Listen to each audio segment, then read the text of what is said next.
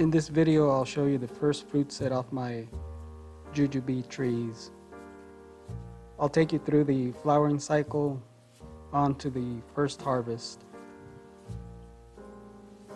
I purchased these trees from an online nursery in January of 2020.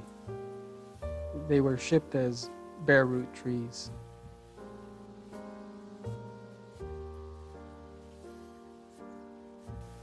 Here's a picture of what they look like.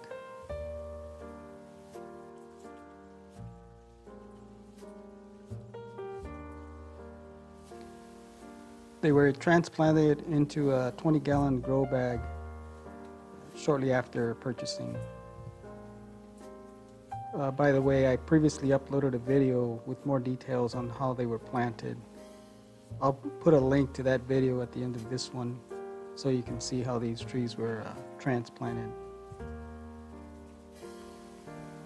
For the soil mix to fill these grow bags, I used 1 part organic soil mix, 1 part cactus soil, 1 part peat moss, 1 part sand, and 1 part native soil.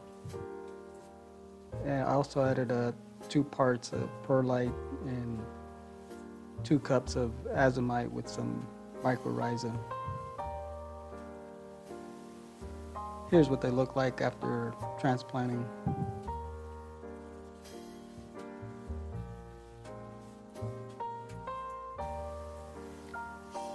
By April, both trees were out of dormancy and had put on some flower buds.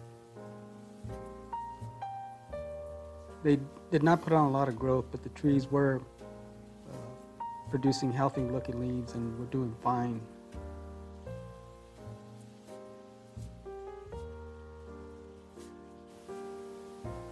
Although both trees managed to develop flower buds, no fruit wound up setting off their first blooms. The flower buds bloomed, but they wound up falling off with no fruit production on any of them.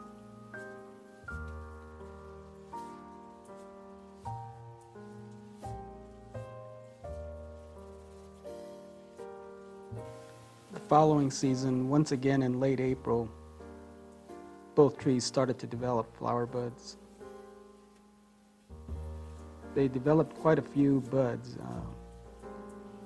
Just about every branch had a good amount of flower buds developing.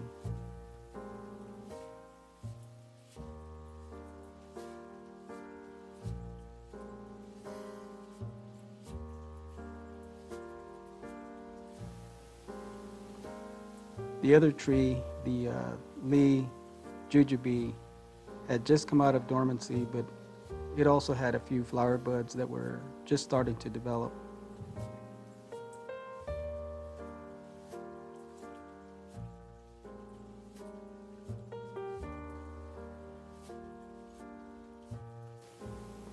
Here's what they look like in May.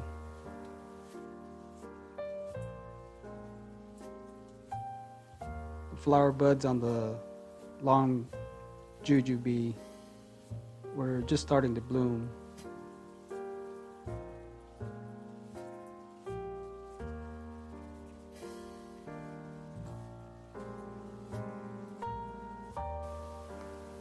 This variety requires cross-pollination from another variety.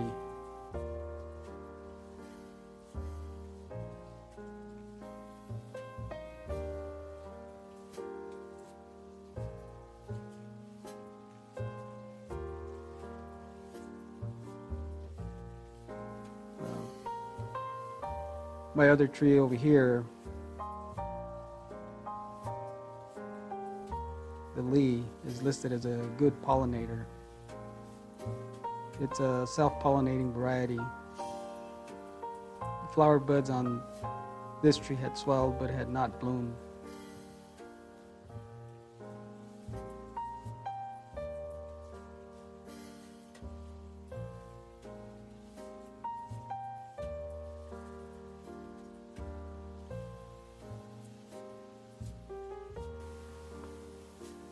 By mid-July, both trees had put on more growth. They had also put on several leaves and were doing really well. The Lang Jujube had also developed some fruit. There was a good amount that was just starting to develop on the majority of the branches.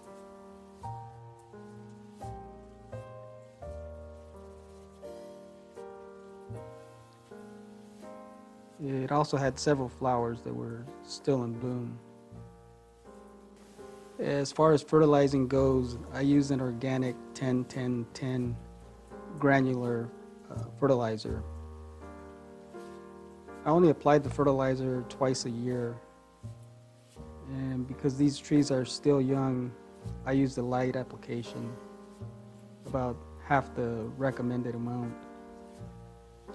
The first application was in early spring and the second during summer.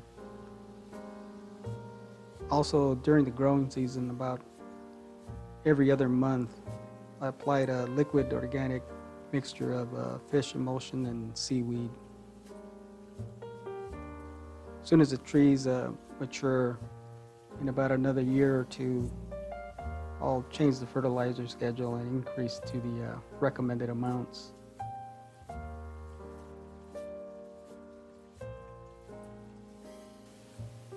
The Lee had not put on as much growth, but it too was doing well and starting to develop fruit. The Long was the first to start developing flower buds around mid-April. The Lee started to develop flower buds towards the end of April. Of these two varieties, the Long appears to be the faster growing tree.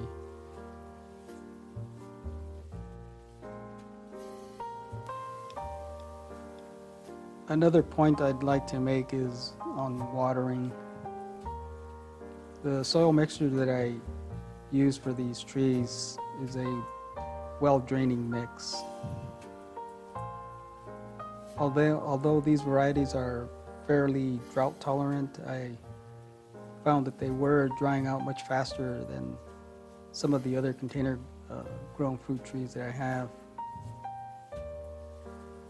At the start of spring, it was still cool in my area, so I was only watering about once every 3 to 4 days. As soon as the temperature started to increase during summer, I gradually had to increase watering to once a day during the peak summer days. I've since been able to back off watering, but these trees have been taking up much more watering than my other container grown trees. Here's what they look like in early August. As you can see, the trees had set more fruit and they had put on a little bit more growth.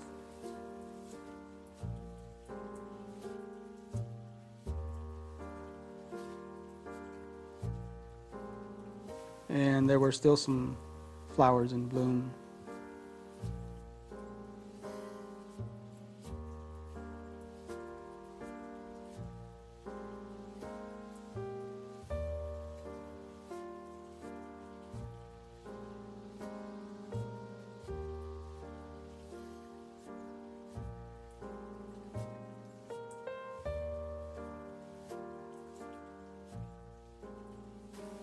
The Lee had also set a good amount of fruit, and they were developing well.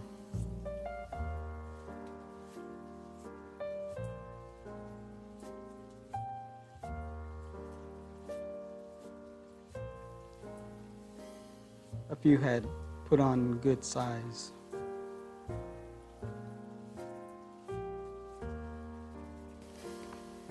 Here's what they look like now. The Long is producing a good amount of fruit, and the majority of the fruit is a bit small in size. But this is the first fruit set. I'm hoping next season, after the tree has matured a bit and has a stronger root system, the size of the fruit will improve. Still, even these small size jujubes are good in flavor. I found that if they're allowed to turn dark in color like this, they will have a sweet flavor. Others, like this one here that still has a little green color, won't be as sweet. It will have a good flavor at this stage, but the sweetest tasting fruit are the ones that have completely turned dark in color.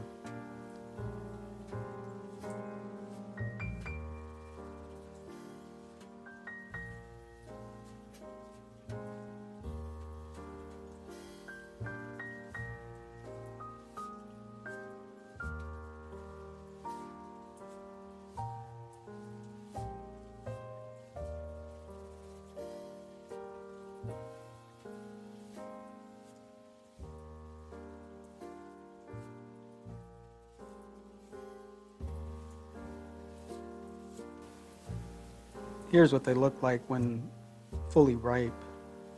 As far as taste goes, I'd have to say they're similar to an apple. They're crunchy just like an apple is, but the taste is a little bit sweeter. That is in comparison to apples off my golden Dorset apple. I'd say that the Jujube is slightly sweeter. Here's the Lang Jujube. It put on a good amount of fruit, but not as many as the Lang. The size on the fruit, this one is also on the small side. Again, this is their first fruit set, so hopefully as the tree matures, the quality of the fruit will improve. And as with the Lang, this one also has the best flavor when it's allowed to darken before picking. And as far as the taste, comparing it to the Lang, I'd have to say that it's not quite as sweet. It does have good flavor, but the Lang is a bit sweeter and better tasting in my opinion. I'm guessing the total fruit production off these trees is going to wind up being somewhere over 100. Both trees are still developing fruit, but judging from the amount that appears to have set, there's quite a bit of fruit given that these are still relatively small trees growing in containers. If you're thinking about growing a jujube tree, I would highly recommend you try it. They are easy to grow, no real pest issues, and they produce a good amount of fruit. I recently came across another variety that is called honey jar jujube. I'm thinking about purchasing this one for next season. It's supposed to be a sweeter tasting variety that is self-pollinating. I'll be sure to post a video on that one if I do decide to get one. Well, that will be it for now. I hope you enjoyed watching, and until next time, stay safe, grow your own, and thank you for watching.